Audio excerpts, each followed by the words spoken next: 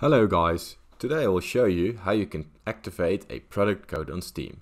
For example, you bought a game online which had a code and you want to download it in your Steam library so you can play the game. First of all, you gotta open up your Steam application. Once you're in your Steam application, you go to Games. It's the fourth tab in your left corner. From there on, you go to Activate a product on Steam. Then it goes to your product activation. From there on you press Next, you press I agree, and here you can enter your product code. The keys look like the following. Once you entered your product code, you press Next, and it will show the product you put in.